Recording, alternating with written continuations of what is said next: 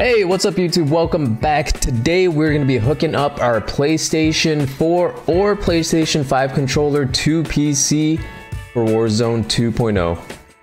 So first things first, you're going to want to install this program called DS4. I'll leave a link down in the description. You're going to want to download the latest version. You're going to want to download the x64-bit zip version. Go ahead and hit save. Once it downloads, you're going to want to right click it and hit extract files and hit OK. Once it extracts, you'll have this folder right here. Go ahead and double click it. Double click DS4 Windows and open DS4 Windows. We'll go ahead and keep this open. We're going to move on to the next step here. Next, what you're going to want to do is connect your controller, whether it's a PlayStation 4 or a PlayStation 5 controller. I have a PlayStation 4 controller right here, but it's going to be the same method.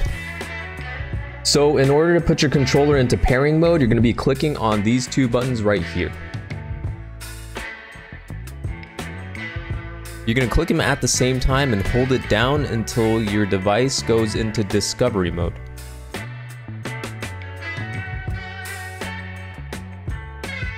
You'll be able to tell if it's in discovery mode when it starts flashing like so. Next, you're going to want to click on the search button down here and type in Bluetooth until you see Bluetooth and other devices settings. Go ahead and click that. Click on add device. And then you're going to click on the top one that says Bluetooth, mice, keyboards, pens, audio devices, controllers, and more. And while your controller is in pairing mode, you're going to see it pop up here. Go ahead and click it. So once you connect it, it will be solid. Next, we're going to go back to DS4 Windows. So right here, if you see it's connected, it's telling me my battery, it's telling me how it's connected, and I have a selected profile. So we'll talk about more about this profile setting here. If you want to create a new profile, go ahead and click on the Profiles tab. Right here, you're going to click on New. I'm going to ask, do you want to use a preset option? Choosing no will cause the profile editor to use empty gamepad profile. Let's go ahead and hit yes. And then the presets, we're going to keep it on gamepad. And then your output controller, we're going to change this from X360 to DualShock 4. So this is how it's going to preset the PlayStation buttons into the mapping. Once you have that set, go ahead and hit apply. And right here under profiles, you're going to want to name it something. So we'll just call this YouTube tutorial.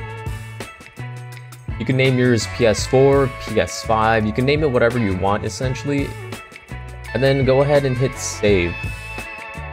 We'll go back into profiles, click on YouTube tutorial, click edit, and then right here you have all your controls here. You could edit your max input, dead zone, vertical scale, sensitivity. All of this keep on default. You're going to want to edit these settings in game. Next, you're going to want to go to the touchpad tab right here.